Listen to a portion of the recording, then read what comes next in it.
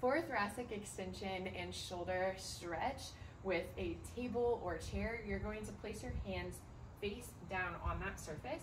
Step back with slight bend in your knees. You're going to hinge like you're doing a deadlift, and as you hinge, you're going to move that bottom backwards, and your shoulders are going into flexion. You're going to reach that chest towards your thighs, feeling a stretch in that open chest and through that mid-back, maybe even into your shoulder. So breathing, big deep breaths into whatever area feels stiff, and then slowly coming back up to the top.